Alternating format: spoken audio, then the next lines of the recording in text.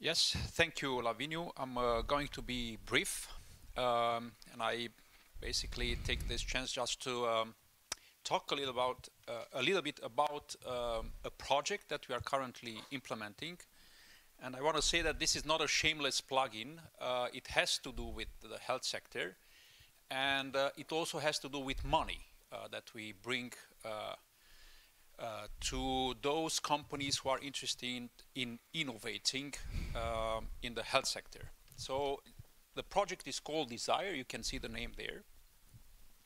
It's a Eurocluster project. It's a partnership between 5 organizations from across Europe, 2 from Austria, 1 from France, 1 from Poland, and obviously Cluj-IT. And the idea is very simple. We know that there are many challenges across the health sector, and the European Commission came with this program called Eurocluster, where they encourage clusters from across Europe to tackle these issues, these challenges. And the health sector has many challenges, and we are, as I said, part of this consortium. The main idea behind the project is to leverage on some of the knowledge that the clusters have. These are not all IT clusters. Actually, there are 2 IT clusters. The other 3 which are present in the consortium are from the health sector and from the internationalization area. So the idea is to bring this knowledge together. Then the second idea is to create a community, a European community around the healthcare sector. And the third idea, and very important, is to provide some financial means, as I said, to innovative companies who are proposing solutions for the health sector. And I just want to let you know, and maybe you can spread the word, that starting September, we will launch a call where we will be able to finance healthcare companies. It's a seed funding, if you want, 30,000 euros that we will put out for each company who applies. So there is a process, obviously, that needs to be followed. But there is a prize at the end of 30,000 euros to implement or to take further, make another step towards the solution that the company is proposing for the health sector. That's one value. The second value is that you as a company, or I mean from your network, will be able to become part of a European community, as I said. And we built a platform which is called the Desire platform, so the name of the project, so it's fairly easy to remember. You can look it up, and you can register on the platform. We already have approximately, I don't know, I think 150 members of on that community. These are stakeholders from across Europe, from the health and technological sector. There are companies, there are clinics, there are also large bodies, including research universities, research institutes. So it's an eclectic mix of stakeholders which in one way or another have something to do with the health sector. And we hope that slowly we will grow this community. The project is ending in 2.5 years from now on. By the end, we really hope to have a representative community at the European level. So that's it from my side. It's an invitation to follow this project, to follow what we propose for the community, and take advantage of the things that we are able to bring through the Desire project. Okay, thank you, Andrei. Our next guest is Professor Andreas. I will let him introduce himself, and he will give us a talk about using algorithms in drug discovery and how that can be translated into startups. Oh, great. Looking forward to hear your presentation. Thank you. Yeah, sounds good. Thanks for the introduction and for welcoming me to speak here. So I have quite a diverse background. I did chemistry, biology, computer science, worked in pharma companies, Novartis and AstraZeneca. We also set up 3 companies, and so my wife is actually Romanian. That's one connection here, but there's also a scientific and technical angle that connects me to Cluj, and I will go through that in the next couple of slides. So it will be about life science, AI, startups, because that's always the interface I interacted with. And I will summarize where we stand, very briefly talk about the science, because that's the background for what we established as well as current opportunities. So as I said, so I'm actually still in Cambridge right now, so I work for university. We started a couple of companies, and I will share my findings, basically my learnings from that experience. So any statements I make, because I work with companies as well, are in my capacity as an academic, so there's no company message as such in here, but some learnings from working with companies. And if you're interested in AI, drug discovery, how can data actually be used for drug discovery, I can really recommend those 2 articles. They are open access and generally understandable for scientists, so feel free to give those a look. They're accessible at that particular website here. So what I will go through, drug discovery, very brief review. Where do things stand, just as an opener? Some pieces of science that you can use to build opportunities in companies. I'll share 3 stories. So the 3 companies I was involved in starting. What did I learn from that? How did it work in different environments, in Cambridge, in Berlin, and so on? And I'll very briefly illustrate my link to Cluj and Romania as well. So where are we actually right now? AI and drug discovery. And the older you get, the more you notice that life comes and goes in waves, right? Certain topics come up, then they go back again, then they come up again, and so on. So this is a Fortune cover from 1981, so 40 years ago, proclaims the next industrial revolution, right? Structural biology came up, docking, so you can fit a ligand to a protein, computational drug design, basically. That was 40 years ago, proclaiming the next industrial revolution. If you look at that headline or cover page, that looks pretty similar to current headlines, right? How AI is changing drug discovery. There's 40 years in between. Things are different. We have much more data. We have GPUs, algorithms, ontologies, and so on. Many things did change, but things come and go in waves, right? And usually you have some type of hype, certainly, and then you have disappointment. But certain good methods and so on, they do prevail, right? And something is better than before. But my point is, not everything prevails either. But companies clean up data. Yeah, that's one of the consequences of the last 15 years or so. Annotating data, having the right life science data in place. We had that before in some contributions, yeah. AI and algorithms, in many areas, it's a commodity, right? But the question is, what's the question, the business question, and the data you put in? And that is actually very important. There was quite a lot of funding going into the area, maybe 16 billion or so until 2 years ago. Things crashed last year. It's very difficult to get venture capital right now, of course. But the point is there was quite a lot of capital going into AI and drug discovery. But that's only input, right? I mean, you have resources, input, then you need to do something, and then you need to produce output. And those things are quite often a bit disconnected. And not everything translates into practice, yeah, into real-world impact, right? And what do you see here? That's a recent review from Nature Reviews Drug Discovery, review article, journal in our area. And on the left-hand side, you have AI native companies.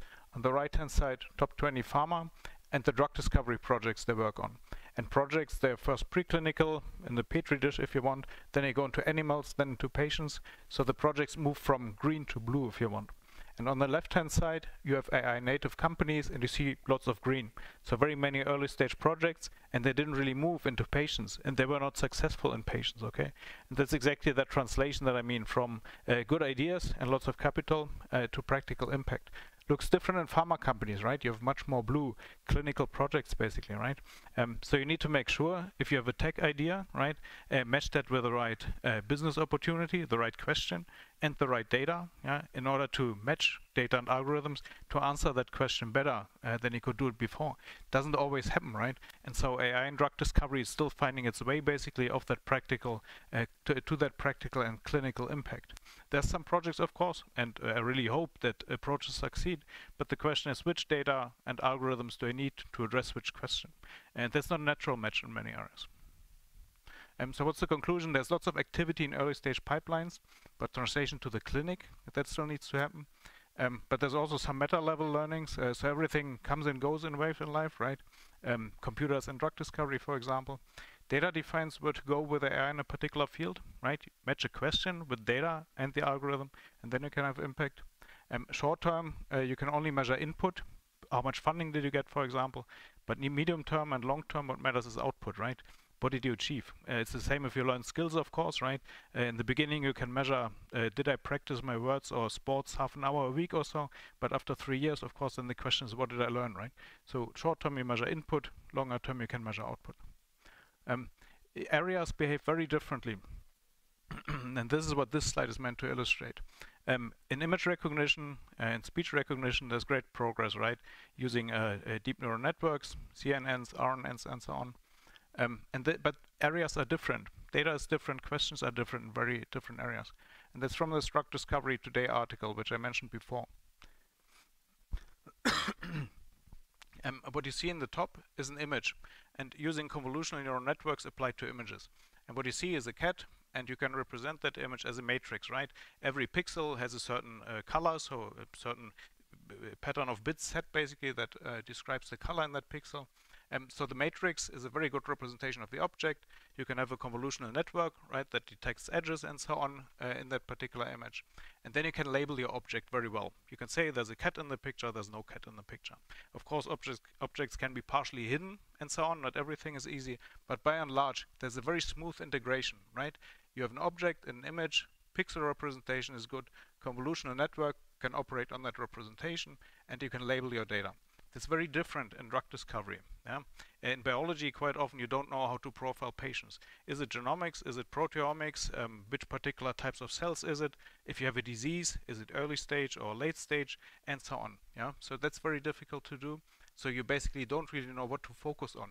You don't have that matrix representation that tells you in an image where you are and how to encode your features. Okay. And then you don't know which machine learning method to use intrinsically, and you cannot label your data. So what's the point of all of that? If you have progress in one area using machine learning methods on image recognition, that may translate to histopathology, so where you slice organs, you can also recognize images, right? It may translate to that, but maybe not to other areas of drug discovery that behave differently, because your data is different and the question you ask is very different. Okay, so you always need to see what's your question, what's the data, how do you translate to practical impact. There's also one disconnect between computer science, AI, and the field that you apply that model in.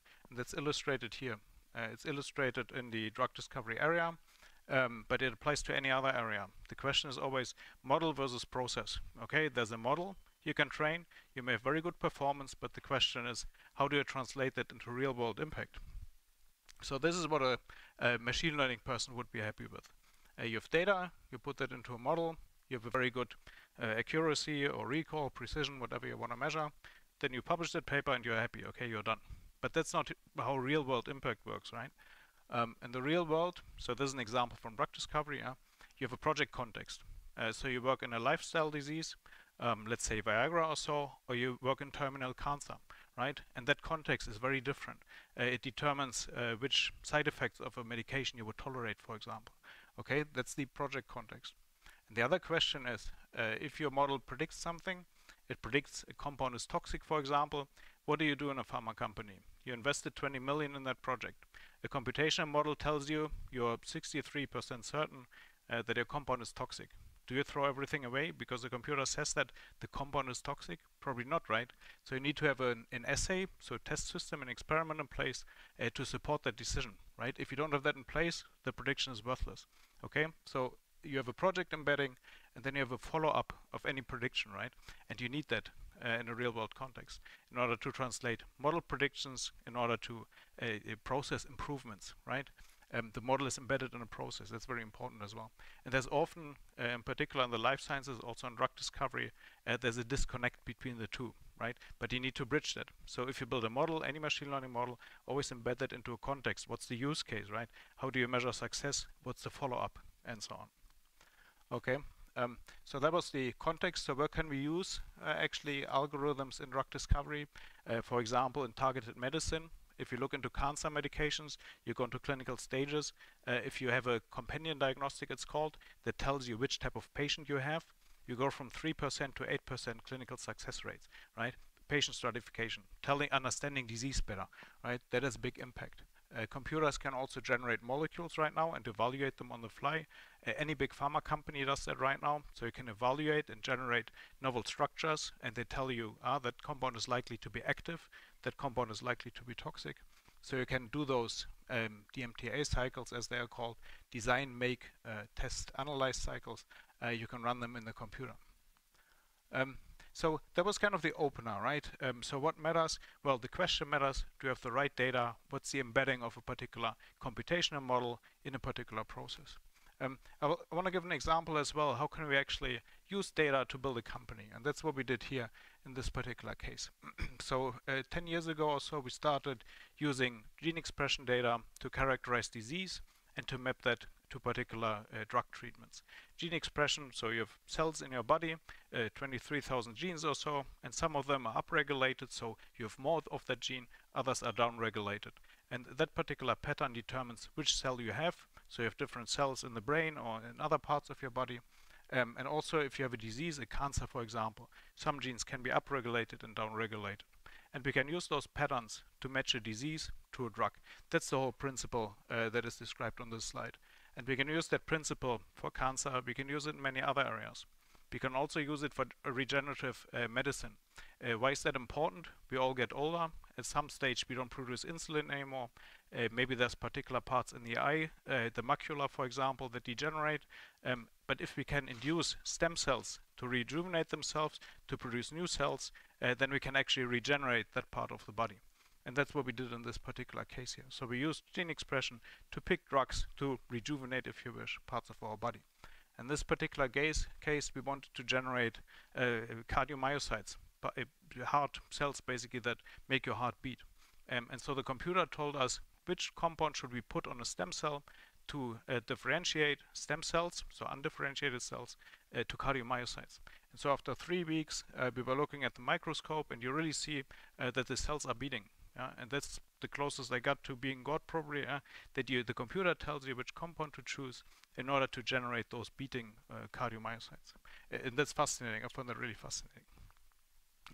Why is that important in practice? Well, because we can use that principle to start companies as well. For drug repurposing, for example, drug combination therapy. So that's what we did with Helix. So I was CTO in the beginning of that company. That's now 120 people. It's based in Berlin. And so that uses data for drug repurposing in rare diseases. And so that uses different types of data, can be gene expression data, can be text data as well, combined with NLP and so on. And there's now the first compounds going into clinical trials as well. Some learnings. So we started 3 companies. One was Helix, that was in Cambridge 2014. Very different times from today. That's about 120 people now. There's Farminable, also in Cambridge in the UK. There was actually another funding round announced just a week ago or so of 8 million, so that's about 20 people right now. These companies were started in the UK. And Terra Lumina, that's a company we were starting to start in Berlin. I just want to share some learnings from those different companies. So Helix was started in the when I was working in the chemistry department in Cambridge. And so was Tim, so he's CEO of Helix. So he came to my office one day, 2013, I think, and he told me, hey, Andreas, let's use data for drug repurposing and so on. Because that was an area I was working on as an academic, right? So what does that tell us? There's really benefit of the environment, right? Having science into one place, you can go to someone next door and say, hey, that's cool, let's try to do something together, right? So that's beneficial. Also the original founding team, everyone was local. Tim Gilliams, David Brown was at Pfizer before. He was one of the inventors of Viagra. David Kavala, he's a repurposing expert, so exactly the area the company operates in, as well as myself. Then was Amadeus next door, so basically a VC company that gave us money in the beginning. And my PhD students were also working with Helix then, so there was basically scientific expertise that could support those companies.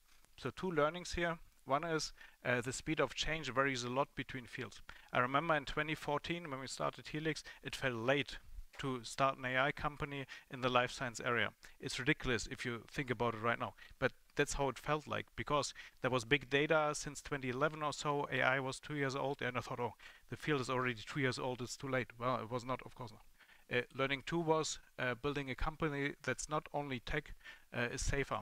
because otherwise Google comes in, copies everything, and you're done more or less. But Helix was also working with patient groups, for example, patient charities, where you build a relationship with people. Okay, that's something a tech company cannot just only copy. So if you have a second leg to stand on, basically, that can make it much safer. Second story is Farm-Enable. So that was a company that was co-founded with another chemistry professor when I was there. So again, the environment mattered quite a lot. Another part was the CEO of the company was allowed to start the company part-time besides her university job. Yeah, so the university basically took their hands off and gave freedom to people inside the university to actually go for their own endeavors as well. And that freedom isn't always there in academia. The platform was validated together with pharma companies, so the Aptaris was next door. Okay, so you also have biotech companies nearby that can be mutually beneficial. And yeah, the tech transfer office doesn't get in the way in the sense of it's good for the ecosystem, right, if you have successful companies. And so you can involve the tech transfer office. You should if it's a university-based invention, right? But if there are startups that are started outside the company, that's also allowed. Yeah? So basically whatever works, yeah, to make your company successful, that flexibility was there as well. The environment matters, and the other learning is bootstrapping is very difficult in that space. If you do life sciences, you need lots of capital for validation and so on. So after a while, then funding was brought in. Yeah, that was the other learning. Third story was Terra Lumina. So that was a company we wanted to start in Berlin. That was based in an AI incubator. So that's a tech background, not biotech, tech. And so recruitment in Berlin worked very well, actually. Incubators can be useful, of course, because you gain expertise very quickly, you get connections and so on. The landscape looked very different. Cambridge is very small, everyone knows everyone, and Berlin is much bigger. So eventually we decided not to proceed with the company because of the funding parameters. By that particular incubator, we could get money as well. So the important thing is really look for the right partner for your particular idea. For tech, I think it's the right place. For biotech, where timelines are different, it wasn't the right place. And so tech is very different from biotech. And there's also the usual, how do you validate your platform question? Yeah? Is it a tech validation or is it asset development? Yeah, and biotech is usually asset development. So that's very different. So you have to look for the right partner as usual in life, I guess. So that's my second learning from that story. So this is, I think, what matters. Here it's displayed linearly from bottom to the top, but of course it's a feedback loop, right? So you have some generators of ideas, can be universities, can be previous founders, can be big pharma as well, because we work quite a lot with big pharma, and then you see what's actually not working, right? And if you see what's not working at AstraZeneca, then you can see maybe I should do that, right, in my own company. And so that interaction can be very useful, also then for the big pharma company, of course. And so you have something, you generate an idea from one of the different places. And then you have enablers, right? So you need money, you need good people and so on. And then you can build your platform and your assets based on that. And that's a feedback loop, right? In Cambridge, I think the first biotech park was started in the 60s or so by Trinity College, right? And that's now self-feeding loop, basically, right? But these are some of the parts that would matter in that context. Some other examples, pathways of innovation, right? How those links in the local ecosystem could work. AstraZeneca moved to Cambridge, they found a student in my lab, and the student then started her own company, for example, yeah? Funded by local angels. So you see all the links, right? AstraZeneca, the student, then he goes out and so on. A tech company gets sold, then the founder provides private equity and supports the whole life sciences ecosystem. That's, for example, Amadeus and Hermann Hauser. I mean, that's the background more or less.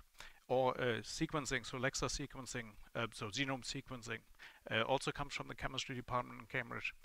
So there was two academics together, okay, very different expertise, biological as well as imaging, and they basically started that company, and then the company gets sold for a lot of money, and that is also that interface between academia as well as companies, right? That is very strong, both in my opinion, really, it's mutual fruition that you can achieve that. What's the Cambridge approach to just about everything? So in some senses that's the whole secret, recruit the right people and let them do what they want. But there's a big question in there, recruit the right people, okay? So you need to pay quite a lot of care. Who is the person you recruit? But then the right people want to do the right thing, yeah? And if you're right 90% of the time recruiting the right people, they do the right thing, yeah? Work together, do something good. Can be science, can be education, can be starting companies, can be anything. Not everyone needs to start a company in Cambridge either, right? But you can if you want. So some key elements of that sentence: people are important. You cannot really change people from the outside, right? So it's not about having a tick box exercise. Yeah, do those 100 people, and then that's not how it works. But that's implicit in the Cambridge approach, it's not in that sentence. But you can change people from the inside. Yeah. If you see that someone else in the chemistry department started a company, it's very successful, then you think, maybe I should do that again. I have an idea as well, right? So you can change from the inside. So you get some external impetus, of course, but then you want to do that as well. And it's important to be enabling instead of being prescriptive. Yeah. So don't kill innovation, but enable. Let people do what's good. Guide them a little bit, support, but enable instead of being prescriptive. Yeah. I think that's how I would describe the Cambridge approach in that area.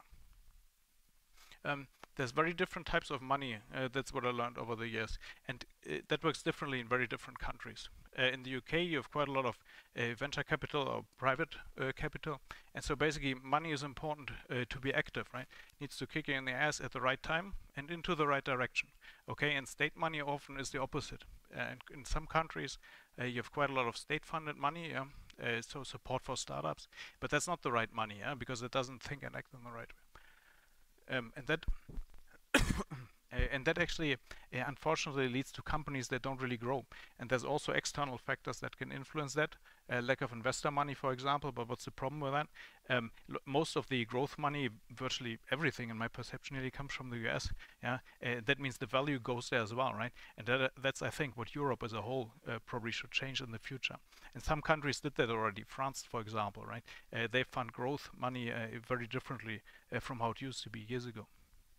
There's one analysis by Hannes Rothe, who looked at the startup environment in Berlin and Cambridge here. And what you see here is over the years, the number of companies started. The bigger the circle, the more companies. And the first row is Berlin. The second one is Cambridge here. The third one is other cities in Germany. And you see in Berlin, you have quite big circles, so to speak, right? So you have enough companies, even compared to Cambridge here, looks roughly in the same order of magnitude, a bit smaller. But what you see already is you have much fewer people working in those companies. So you have more orange and red and no turquoise or so, right, in the top. Yeah. So you get many companies, but they're much smaller. That's the first conclusion. And the other problem, and that's a very big problem, is they don't grow and they don't attract any capital either. Okay. So here you see it's different color coding. You see at the circle size here is the amount of funding attracted, and you see the circles at the top, they are by far much smaller, right? So basically this is if you try to stimulate innovation via state money, and sometimes that's the only option in some sense, right? But that cannot be the only thing you do. Then actually you don't achieve growth phases, right? Because you don't have thinking active money basically in your company. So my learning is, if you want to start a company, see where you want to get your money from. Yeah, it should be someone who understands your idea, who engages with you, yeah, and who kicks you in the ass at the right time and into the right direction as well. Tech transfer, that also looks very different. So here's an analysis comparing Cambridge Enterprise and the universities in Berlin. It's from the same report. And so that's the experience of people in industry and startups on the x-axis, and experience in tech transfer. And you see that the people who work in Cambridge, they have much more experience working in industry and startups compared to Berlin universities. There's many people actually working in tech transfer, more people in Berlin than in Cambridge, yeah, but they don't have the experience of starting a company. It's the same if you talk to a VC as well, right, and someone who's a funder, yeah, that's a very different conversation you will have.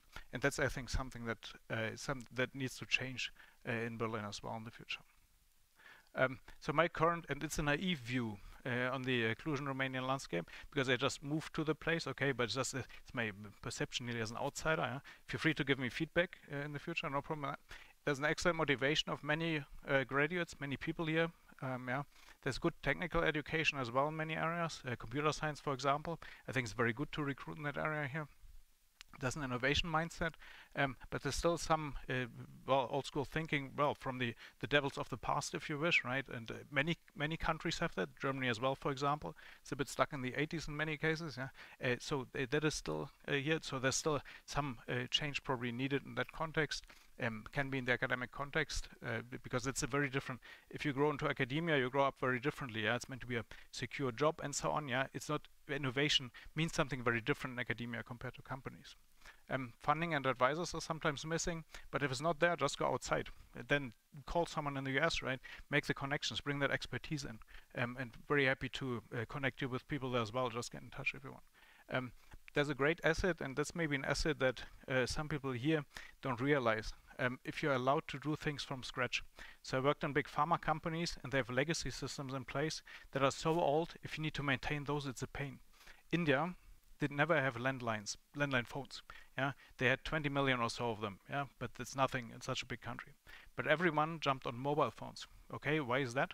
So pickup was much faster than in other countries that had landline phones. Yeah, because you had legacy systems in place. Yeah, and legacy systems can hold you back. Yeah, so basically it's an asset if you're able to do things from scratch in this country. Yeah, I see that as quite a privilege. Yeah, if nothing exists, that's great. You can build it. Okay, and that's be aware of that asset as well. My main advice was to talking to some people here and companies, be bolder. Yeah, think big, reach out to the US. Yeah, what's the big story you want to tell? Sometimes it's very stepwise from what I encountered. Yeah, and maybe that's because I talked to too many VC companies recently. Yeah, but what's the big vision? You are who you want to be. Okay, you are not only who you are who you want to be. Okay, and that's maybe the story to tell in many cases. So what are the current plans in Cluj? Talking to UBB and UMF to set up a bioinformatics computer science drug discovery interface. Also to see, is there a way to actually make use of the local ecosystem to translate that into practice? A working title could be AI and Drug Discovery Institute, for example. If you're interested in the area, then please just do get in touch. So the email address given here. So what are some key learnings? So AI and drug discovery has received ample funding, but very few clinical compounds, needs to deliver. So there's always the question, which data, which question, how do I address it to really achieve impact? There are many opportunities to analyze life science data, go where the impact is, often clinical data, right, biomarkers and so on. And the environment matters immensely for startup companies. Yeah, the ingredients make the dish, so you need to see who are the founders, staff, where does the money come from, legal expertise, experience, and so on. So functional ecosystems have many dimensions. If it's not there right now, just reach out, right? The world is small, so you can bring it in if you need to. Okay, yeah, thanks for listening.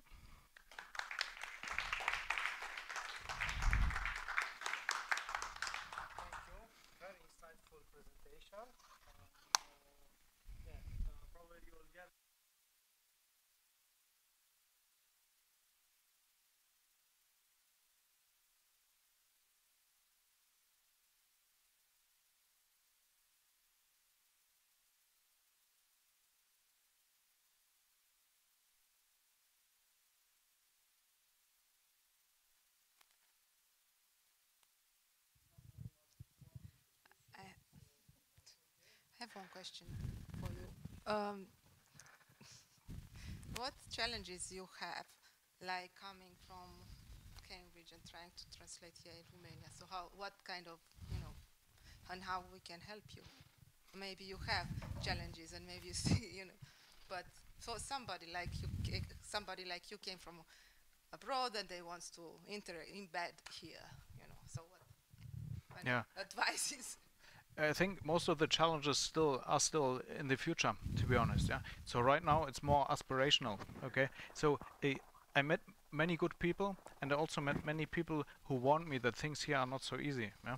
And I believe that. But what I'm usually looking for is more the potential. Yeah. What can you build, and so on. I'm very happy to have conversations with all of you about that. Feel free to give me input. Most of my challenges probably still come in the future because that is more aspirational at this point in time. Okay, great, thank you. Moving forward, I would like to invite Professor Neagoe here to give her presentation. Professor Neagoe is from the Medical and Pharmacy University here in Cluj. Professor, please join me. Thank you. Thank you very much. Hello, everybody. Thank you very much, Cluj Innovation Days, Andrei and Stelian and the whole team for this great opportunity. I'm not so happy to speak after Andreas. You imagine, try to be in my place. It's quite difficult, but my presentation, because I am not an AI person for sure. We try to steal and to learn from Andreas as much as possible in the field of genomics, because we try to develop a common project in the field of genomics and drug discovery. But what I want to show you a little bit, because maybe many of you are not in the field of genomics in healthcare, and especially in cancer, and the idea is to see how we can deal with this genomic data. Genomic data means first everything that is related to the genome, of course. The genome of a person, of an organism, means everything related to DNA, RNA, dark matter, so all this genetic information that actually passed from genetic to genomics, because we are not looking only to some mutation, some modification in our genome, like Andreas said, that is going to get us older or with less T cells produced by the thymus, but also it's how the diseases develop in the human organism. So very briefly, everything that is related to genome needs AI support. Why? Because consider that you are a clinician, yes? You are in the clinic, I am in the genomic lab. I'm sequencing the genome of a patient. This means more or less 30,000 genes, and if I'm going to do the whole genome or the whole exome, I will generate 200,000 lines that I will print. Yes, because this is my job. I come to you, carrying after me some papers with 200,000 lines and give it to you as clinician and asking you, please, this is the genome of your patient, please decide what kind of treatment he can have. What are you going to do with me? Don't kill me. Just throw me out on the door, yeah? So, people like Andreas knows what to do with this data. We can tell that, look, we need to look to gender, to sex, we need to look to age, we need to look to everything that is germline, so hereditary mutation. We need to look to what was acquired as modification in the genome due to the environment, smoking, and so, but the analysis needs to be done in computational genomics, yes? So I will not push this slide too much. Just wanted to show you that actually we can use this genomic data almost in everything it's now. And for example, I don't know how to use this. Okay, doesn't matter. The last line, which is genomic editing. I'm sure that all of you know the Nobel Prize that was offered for the technology of cutting pieces from the gene and replace them with good genes, normal genes, the CRISPR technology, yes? So, to find the exact place, the exact guide RNA that we need to use for a specific mutation or for a specific exon or for a specific gene, we need computational science to show us where in the genome I have to cut that place. Okay, one of the major transformation in medicine, it's not only related to fundamental and translational science, it's related to the way big pharma will change their way to understand clinical trials. What clinical trials means, everybody knows. There are those studies that can be of many types where we are looking to select a specific drug that can give a better response to a treatment for a patient, or they can be observational clinical trials where we look why the eating mango for 20 years makes you look younger and prettier, yes? So there are different ways. But even here, we have some major things that needs to be changed, because considering my list of 200,000 lines for one patient, if we are going to have 10 patients, this means a good number, yes? But it's not enough, because each patient, especially in cancer, autoimmune diseases, cardiovascular diseases, diabetes, obesity, have different pathological genome. Yes, and they report their genome to their own healthy genome. So this means that what I need to collect as many samples as possible, and not all of them from Cluj. Sure, Cluj is the center of the universe, but maybe I need also from Berlin, or from Cambridge, or from Asia, or from China, or from North Africa. Why?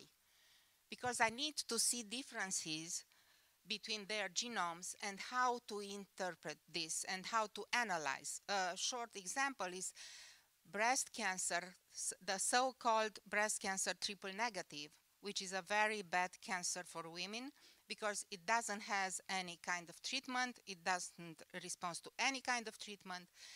And if the Caucasian population develop 10 to 15% of triple negative breast cancer, the African ladies, women, the black African ladies, they develop twice, 30%. So we have to know why they have more triple negative breast cancer than the Caucasian people.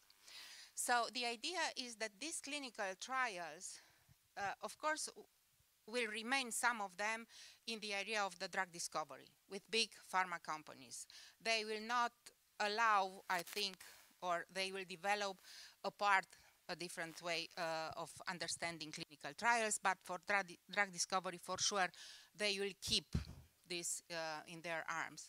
But on the other side, please check here that the fact that actually the more people or more patients with a certain disease or a certain genome we are able to have the information about, we will be able to create this algorithm of machine learning. What everybody knows that it's done now in imaging in hospitals, yes, where we collect 5,000 or 50,000 echographies, and we do the analysis and we pick one patient, we give it to the algorithm, and the algorithm is giving us some information. In genomics, consider it's not one image. There are at least 30,000 genes to be analyzed.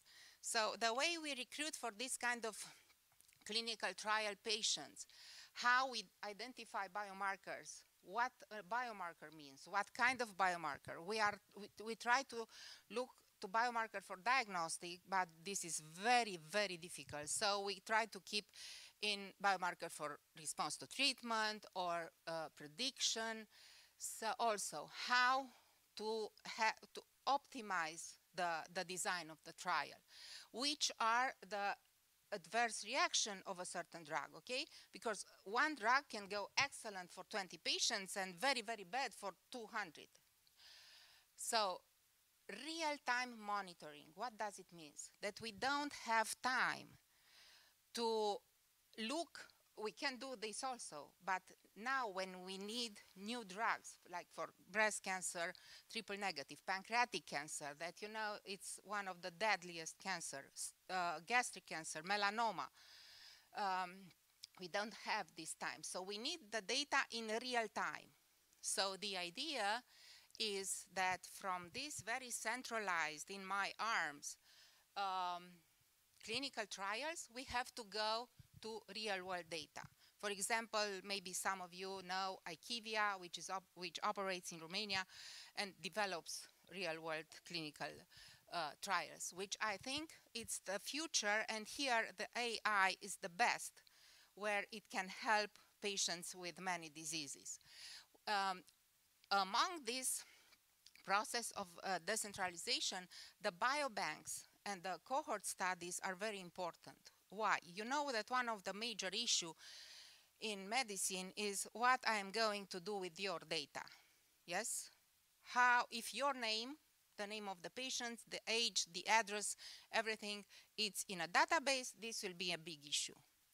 But if we have the possibility to have access to this kind of database from biobanks, like is the UK Biobank, which is the best, considered the best in the world, where they have anonymized all the data, the personal data of the patients, but they give access to scientists and clinicians, this will change completely the way we understand each disease. Again, especially cancer, which remains one of the major threats in the world.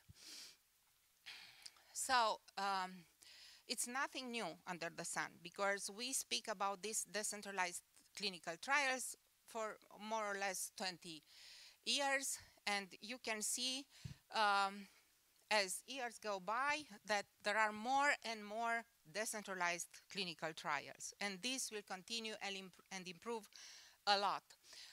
We were also involved together with Activize in such a clinical trial regarding the ovarian cancer, and if you consider that we in Cluj, we can deal with maybe 300 cases of ovarian cancer for a period of 5 years, all the data together collected 15,000 of ovarian cancer files, which is huge.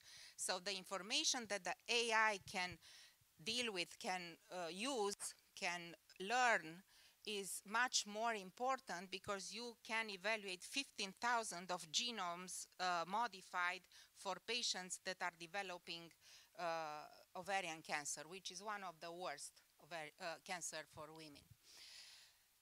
And here it's a scheme. It was not updated because I was not able to find something new, but you can see that it grow, and it will grow for sure exponentially. Now, going a little deeper in the AI, last year, NVIDIA showed that they were able to put something in Guinness World Record for the fastest DNA sequencing, 5 hours. We are doing a sequencing and not a whole genome or a whole exome. We are doing the sequencing like in 1 week, maybe 7 days, not 5 hours. What does it mean? That to do this and to do the analysis of the data, you are not coming in the University of Medicine and Pharmacy to the Genomics Center with the sample, because we are going to work on the usual pipeline approved by the company. But we can do the analysis, I mean the wet lab, but when it comes to the analysis of the data, you have to choose what you need, because it's impossible with the technology that we have now to obtain like a picture, a whole picture of that patient. And consider that we will need to do this sequencing for many patients with the same molecular subtype, okay? And you can see why we need brilliant people like Andreas, because as many patients we sequence, you see the number of zeros considering the files that we have to put together. We had a very simple experiment on cell culture, where we tried to show that some drugs can work in lung cancer. And actually we selected 8 genomes to be sequenced. The analysis of these 8 samples, it's so complicated. So actually we asked some private company in Italy initially to transform the files in something that we were able to analyze, to understand. So from the very beginning, the support of doing this kind of analysis, it's mandatory. It's very important. Okay, and again, related to this, because I wanted to show you that the support for bioinformatics and AI is very important. Of course, here, the 5 hours, it's a collaboration between Stanford and Oxford Nanopore. Oxford Nanopore, of course, I'm sure you don't know what it's about. Considering that Illumina, it's something like, I don't know, half of this desk. This is the machine that we are using for sequencing. The Oxford Nanopore, the latest technology is something like that. That actually they are so clever, they made it to be that you can charge it in your phone or in your car. Yes? Okay, my 15 minutes.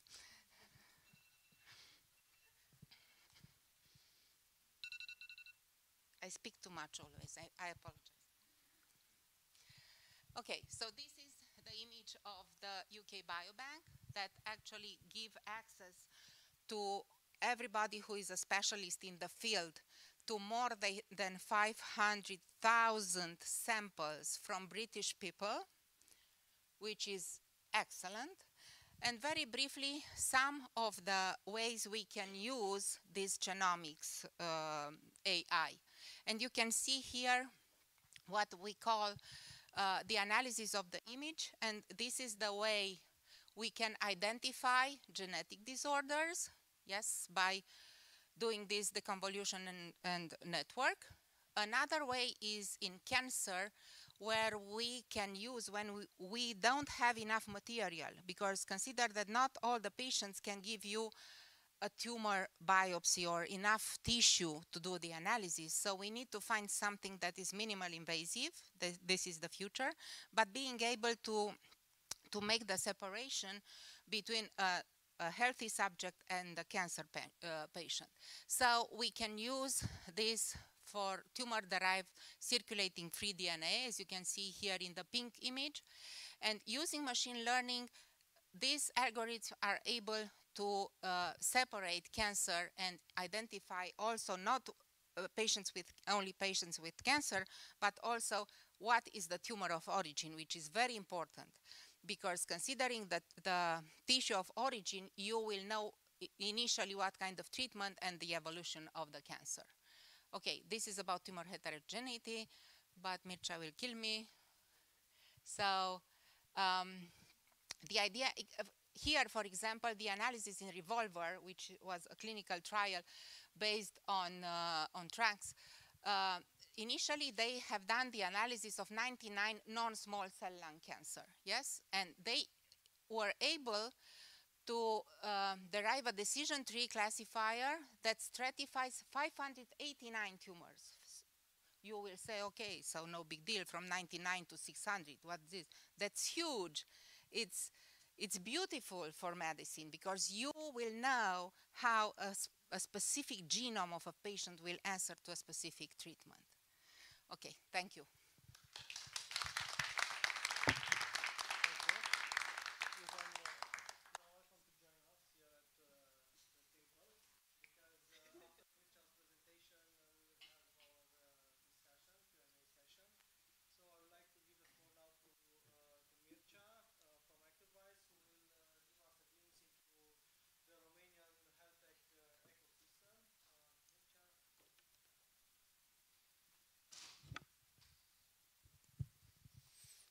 Hello everyone. Let's see the slides if we have them. By the way, I failed my AI exam when I was in university, graduating computer science. I mean, the first time when I had this exam. Luckily, I learned 15 years later more about AI from the online courses. So even if I graduated computer science, I got quite enthusiastic about what's happening besides what we can do with IT itself, and my programmer life was quite short-lived because I went to a startup weekend, and then at some point it happened that the team that I was in won the event, and then we got funding, we got office, we got a lot of support, and launched me on another trajectory, the entrepreneurial one.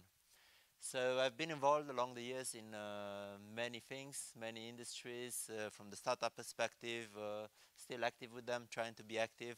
Sometimes things are overwhelming. And today I'm going to present a couple of things about what we see in the health tech ecosystem, and then some challenges. We had a report which we launched in February. It was the third time. It's a report monitoring the health tech startups in Romania with a couple of the sponsors there. And the map looked like this. We had to select around 70, 80 startups because on the map we had a little bit more than 200.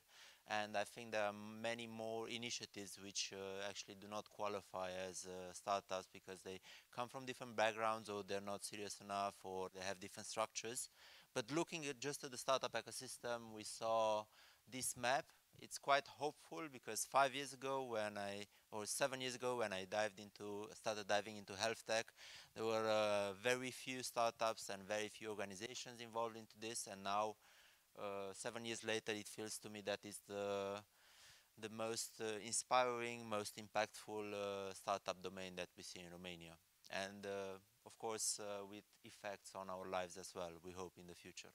And even just a couple of months ago, one of our colleagues broke her leg at ski, and she started using a device called Reflex, which is a startup that was created in 2015. I was working with a founder back then. He had a different startup, and then he realized it can have use in health tech. So it was amazing to see the journey and the development of his startup as well, but also of the ecosystem. So we have tools for institutions, we have telemedicine tools, we have tools for concerned individuals, patients and families, and for healthcare professionals. The spectrum is quite wide. This is just a selection of the startups that we think they deserve to be there. Of course, this needs update every year because there are new startups, new fundraising done, and so on.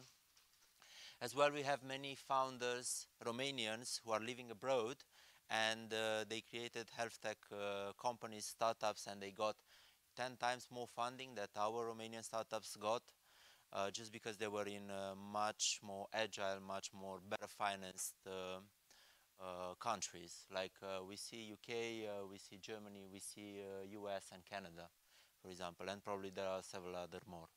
So our data is based on the graphics are based on the public data that we managed to obtain. Probably there are some underground things as well, not published.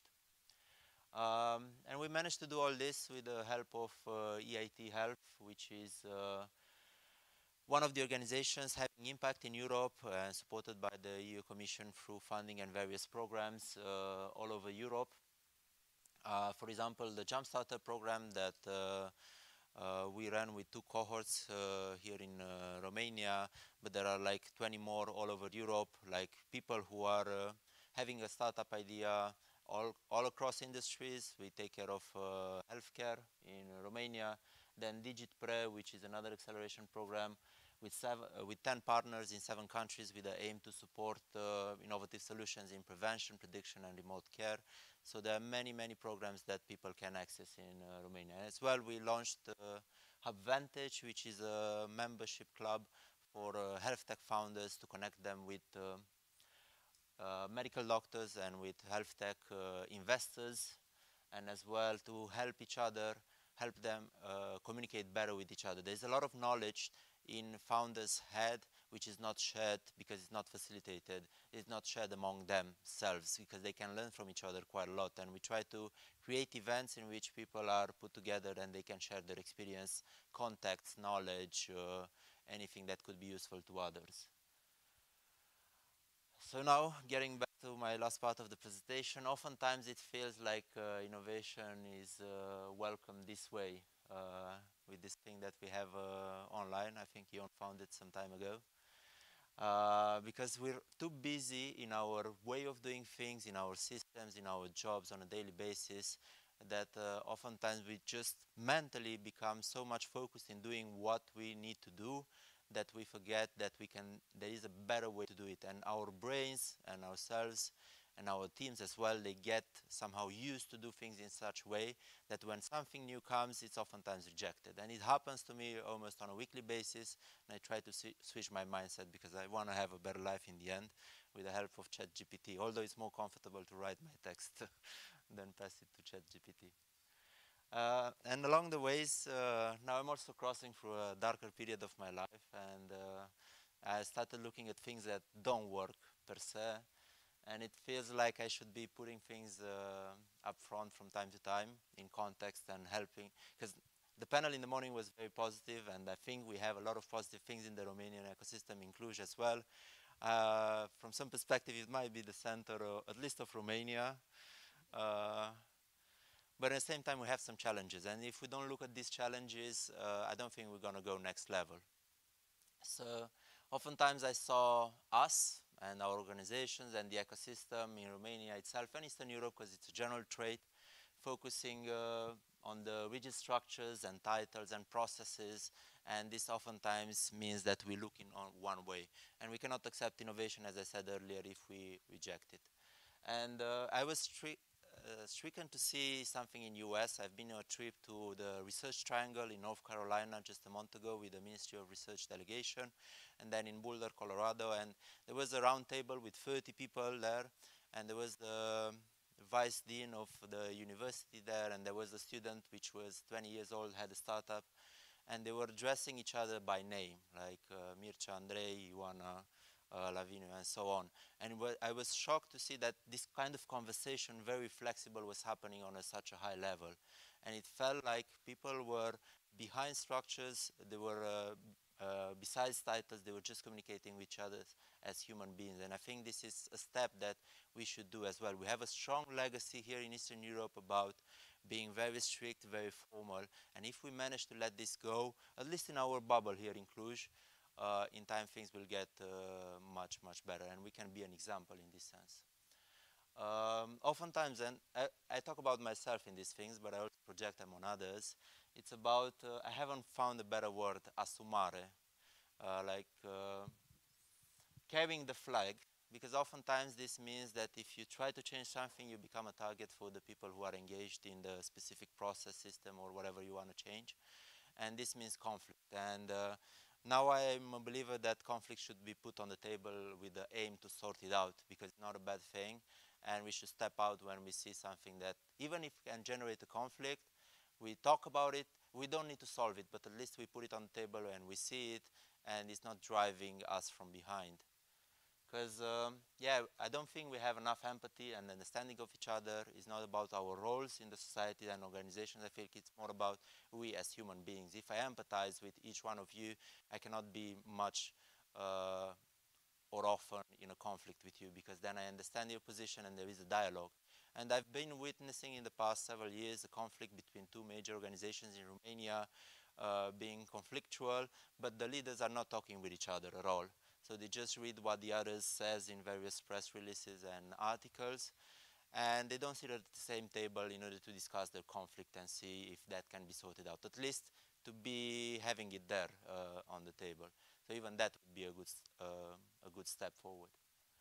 And then, yeah, I think the same Eastern European scarcity perspective, we still carry it to some extent, and probably the foreigners have seen it quite often. We think from a scarcity perspective, and this means less sharing with each other, less sharing of information or applications together or creating things together, because we are somehow aiming somehow to be in a better position than the others. And this is scarcity mindset. And my belief, at least on the theoretical level, because I also fall in that trap, is that there is plenty of things for everyone if we grow together. And then, yeah, I see the numbering is changing there for some reason. What I often saw, and I actually deducted a little bit later, and was one of the topics I had with Andrei this morning, that people come with a forward agenda, but then they don't declare the full agenda there and they keep it for themselves, and then you see that things turn out in a different direction. And what I would love to see in the ecosystem, that interests are put on the table. Interests are legit. I know that in Romanian, interes has a bad meaning, but if I have the interest for something to happen, and if I share it, people will know it, and sometimes they can act on it, and sometimes not. But it doesn't have this, I shouldn't have this bad meaning. Each one of us has an interest for something to happen in a specific personal or professional situation. So if I know that, I can work with that, because I want to respect people's interests. I want my interests to be respected and find the middle ground in this perspective. And oftentimes I also saw this, we declare that, yeah, we want to join and we do things, but at the same time we start really acting when there's money on the table. What I've saw in the past with each organizations that I started, at first there were no money on the table, except one, and it was like 6 months to 1 year volunteering in the hopes that something will come up, and in the end it came up. Some other 6 that died, nothing came up as funding, so in the end we decided to close them. Yeah, so I think innovation doesn't start from the technology. Now I'm starting to create a new vision on that. I think innovation starts with ourselves in terms of mindset, and we have a lack of self-awareness. Every time when a founder calls me or drops me a message, hey, I want to talk, I say, oh fuck, one more call or email that I need to deal with. That is a mindset that I need to work myself, and as well probably you as well, on some other things. So it's, if I have this self-awareness to see where I'm not innovative myself as a person, then I think this will bubble up and will affect technology and the way we think technology and we do technology and the way we innovate. Thank you very much.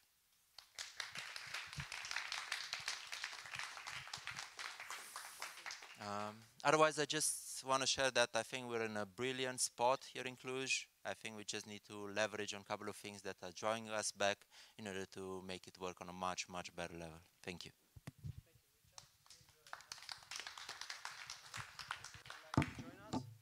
So, because we have only 11 or 12 minutes left, which is not too much, but I have a list of questions prepared here to ignite an interesting discussion with our guests, but maybe someone from the audience would like to ask something our guests again. Sorry for that. Okay, please.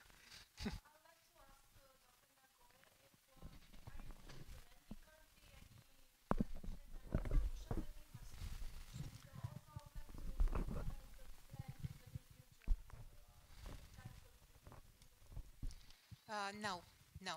Actually, everything we are doing, it's at the level of the analysis of the data, the big data, from the genome of our patients using specific software and type of analysis. But we are not yet in the field of AI. Any other question? Questions? Yeah, please.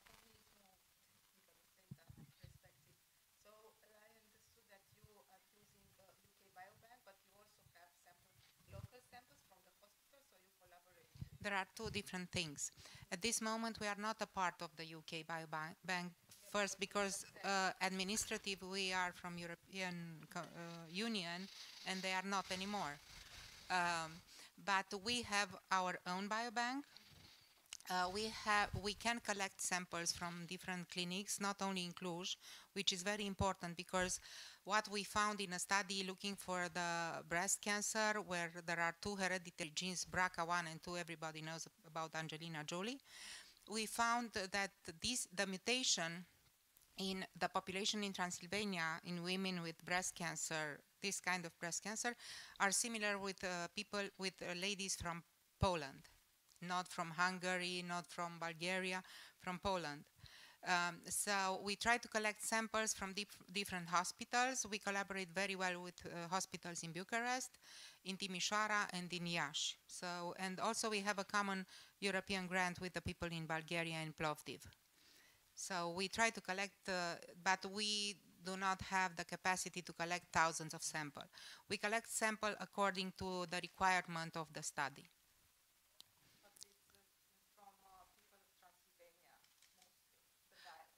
What we have now, yes. But again, one major thing that happened in genomics is the fact that now we are not able only to collect fresh samples as it was a few years ago. We can use the paraffin embedded sample. And remember that each hospital that has a pathology department is mandatory to keep the paraffin blocks for 30 years in Romania.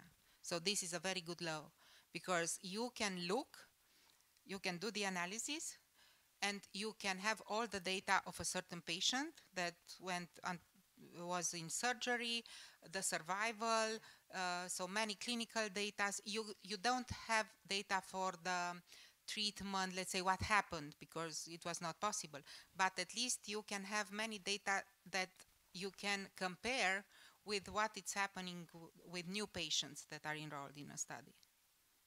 This is brilliant.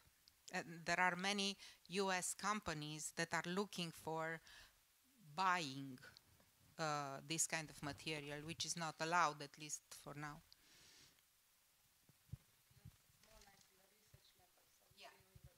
Yeah. Okay. I have a kind of a question for Professor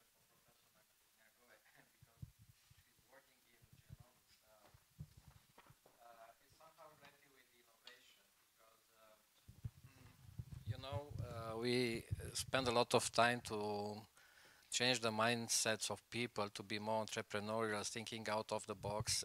But we have also see a lot of differences in different populations, let's say in Germany or Japan or Romania, a lot of differences that are coming from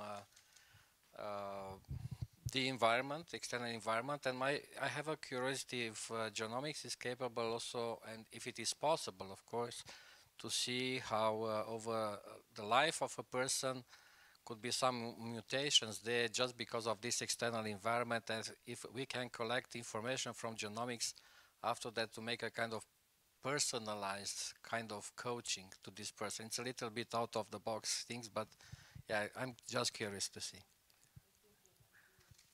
Yeah. I think I can answer in many ways. What I can tell you is that one of our grant leader who is coming from Netherlands, he's Romanian of origin. He took some samples from the History Museum and analyzed the genome of 2,000 years old humans and compared with our genome, let's say. And he saw the modification, and their study is trying to show how much the environment is involved in the way our genome is modified during the years. But also what we see in our current studies is, for example, in lung cancer. I can give you a very simple example and ask you. 50% of lung cancers appear in people that are smoking heavily. 50% are appearing in patients that never smoke. Why?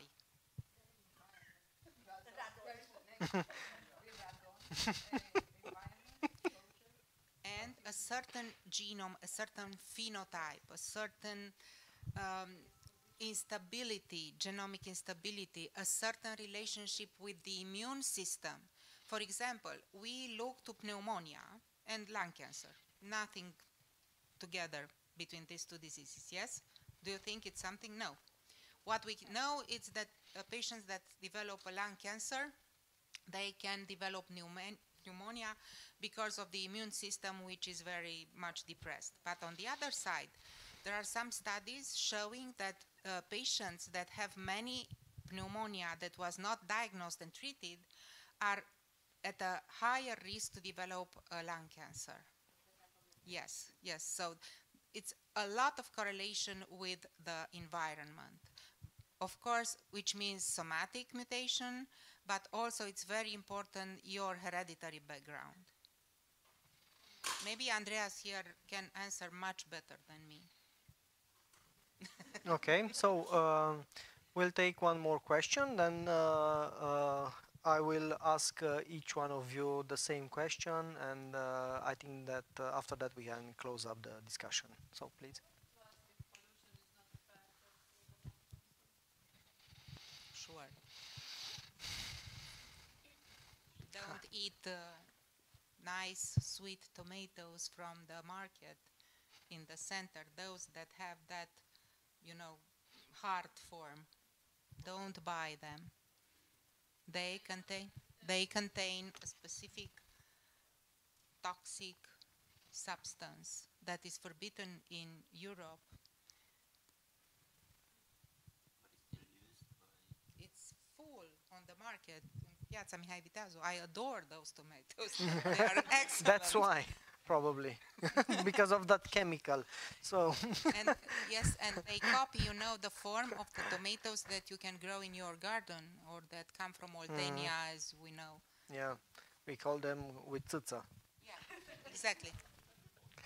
Yeah, so I have one question. I would like to kick off with one question. I would like you to share your view on the current status of the health ecosystem here in Romania. And I would like to start off with Andreas, who has an outsider's perspective, then continue to the rest of you. So. Yeah, I cannot give you any full insight because most of you will know better, but I can tell you what matters, and that is building networks. Yeah, that is always important to me. Transfers between academia and companies, for example, right?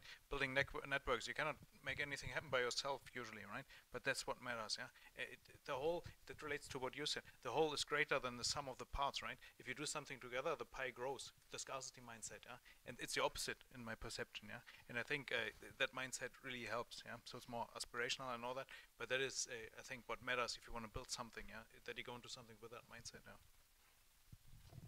I can give you a more medical example. I'm not sure I'm good to answer directly. What is happening in oncology, for example, in the last years? Each clinic has its own tumor board for each type of cancer. What tumor board means? That there you have a team. You have the surgeon, you have the pathologist, you have the chemotherapist, you have the radiologist, you have the geneticist. So all of them, they discuss, they understand the case, and they propose the best and the newest treatment possible for each patient, which I think it's the same that has to happen in this field.